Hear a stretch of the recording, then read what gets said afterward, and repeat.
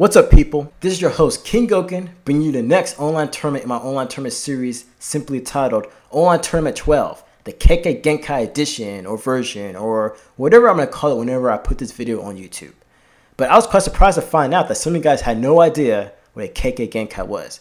So for those of you who don't know, I'm going to tell you right now what it is. It is basically an ability that is passed down through your bloodline. So for example, you could use a character that has a Sharingan. You know, it's that simple. But overall, the matches were great. At least I think they were great. And hopefully you guys will enjoy watching them. And with that said, let's go ahead and begin this week's tournament. 戦闘開始。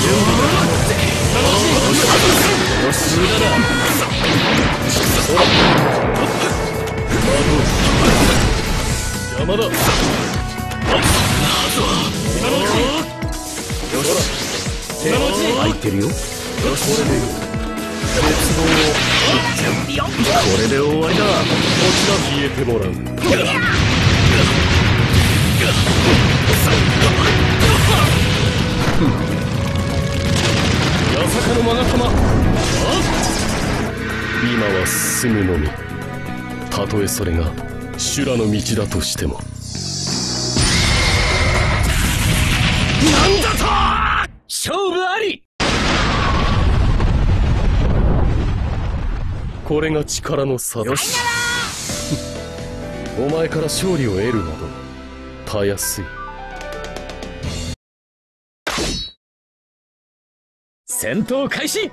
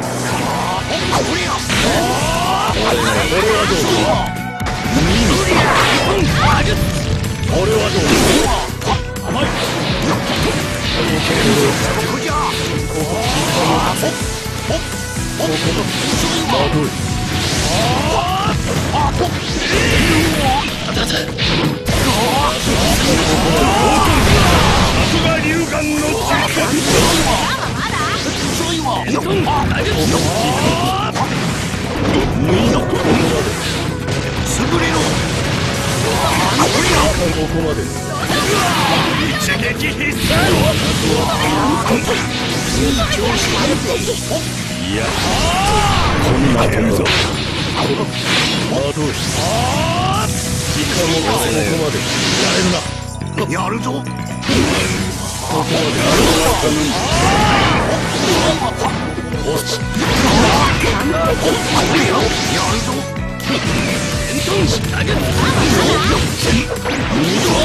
あとは頼む。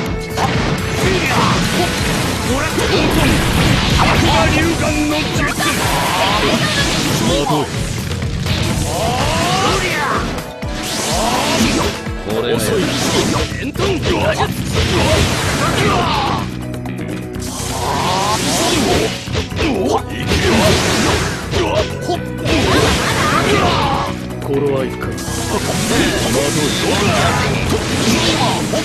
無意味。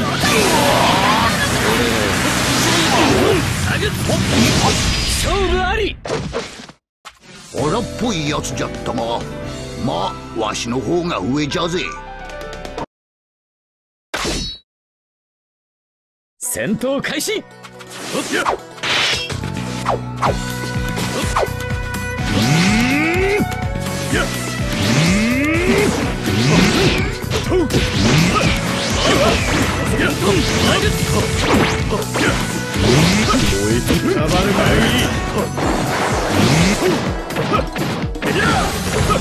れでは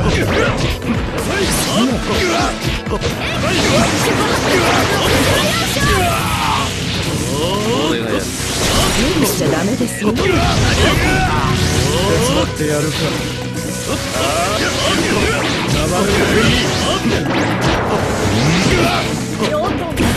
怪のいけます。こいつは痛いぞ。俺がやる。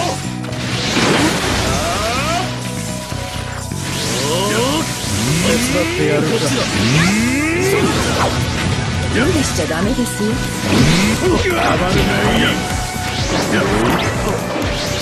こいつは痛いぞ。妖怪の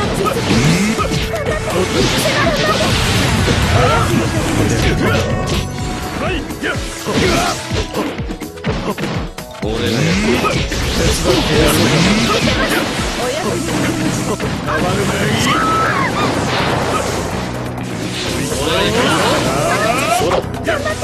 無理しちゃダメですよ。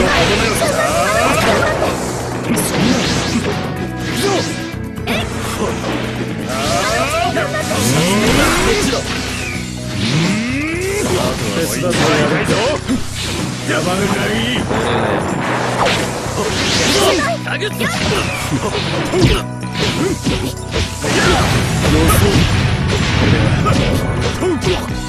分身の術。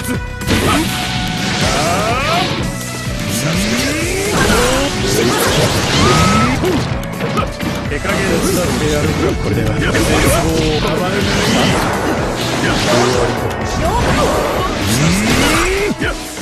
こいつは痛いぞ。消えてもらう。俺が引きつける。あとは好きにして。俺がやる。消えてもらう。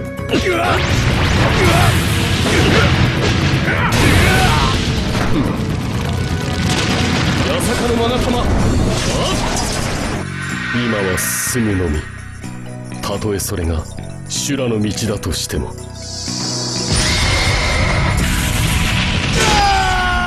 勝負あり。これが力の差だ。こんなところか。お前から勝利を得るなどたやすい。戦闘開始。行くぞ。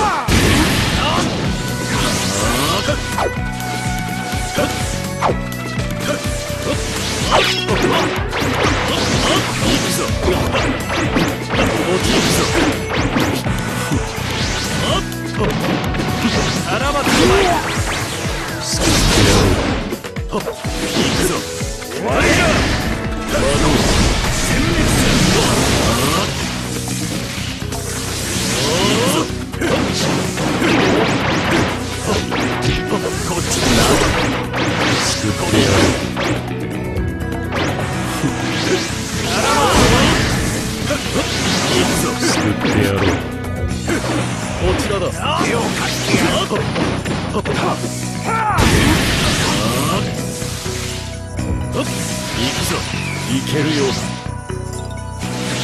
ここで型をつかむ。いくぞ。殲滅する。でやろう。終わりだ。いくぞ。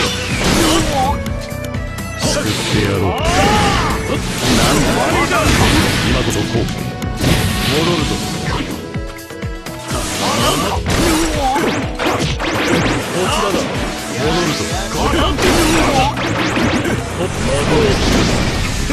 行くぞ。遅い。救ってやろう。行くぞ。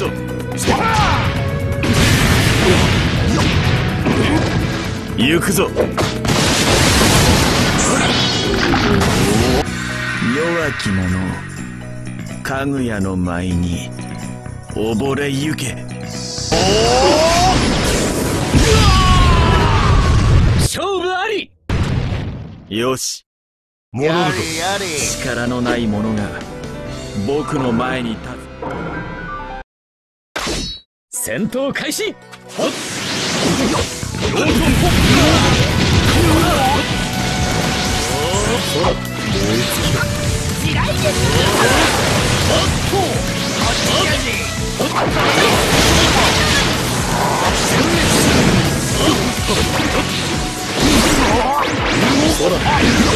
準備が整った。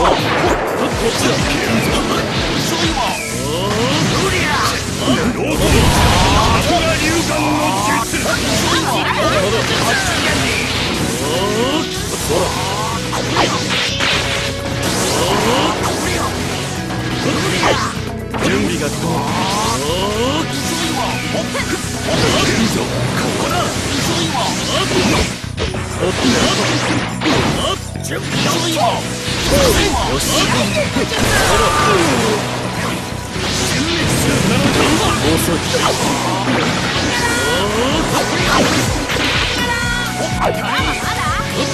よし。準備が整った。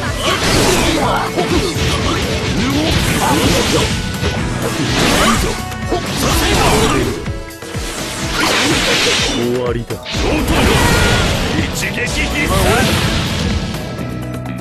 あとは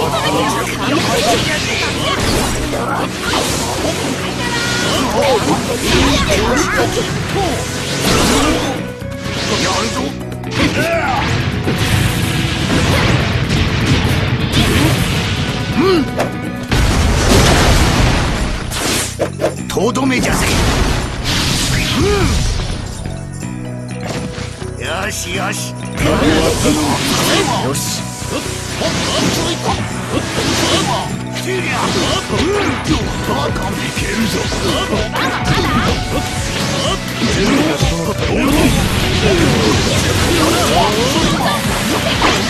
こちらだ。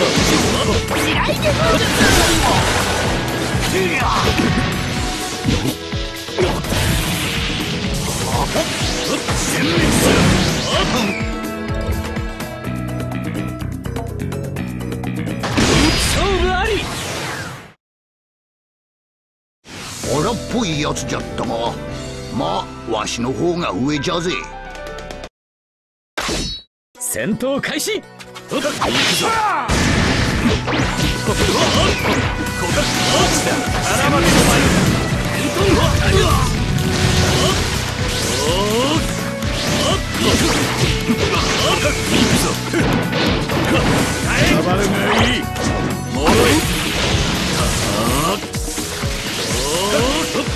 救ってやろう。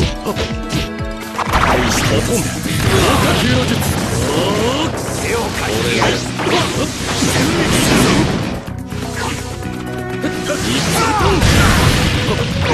手伝ってやる。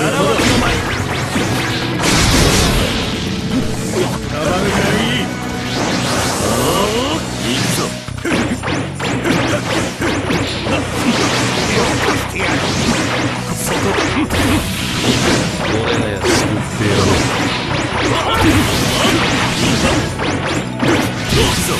手伝ってやるか。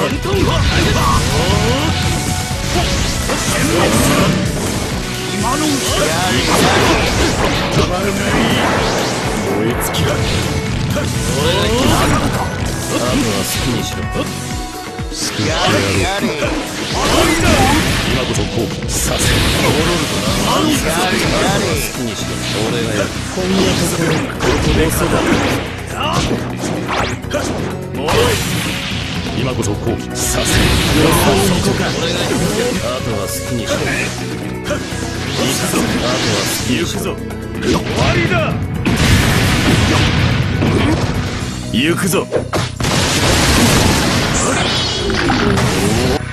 弱き者、かぐやの舞に溺れゆけ。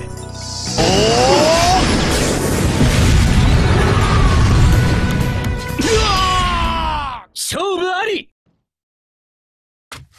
よし、戻るぞ。力のない者が僕の前に立つな。戦闘開始。こ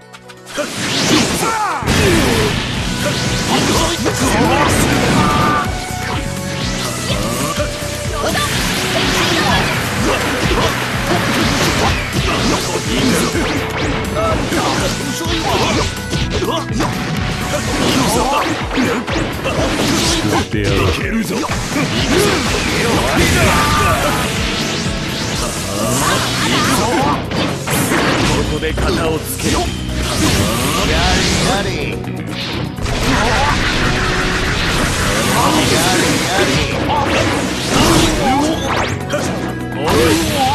今こそこうやるしかない。あとは頼む。行くぞ。こっちだ。行くぞ。肩をつける。よくもやった。手をからもやった。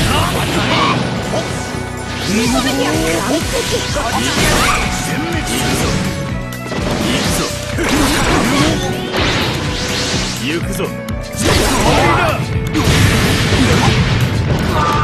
行くぞ。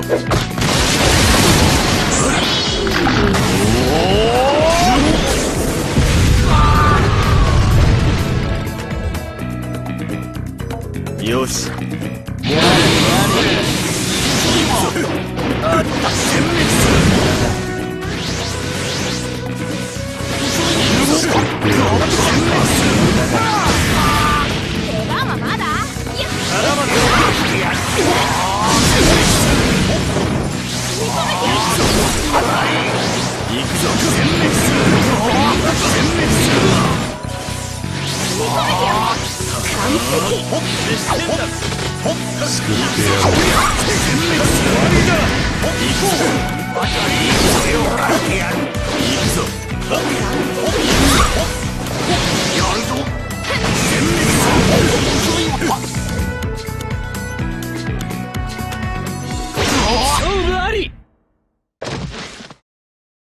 弱い。話にならないな。Well, there you have it, guys.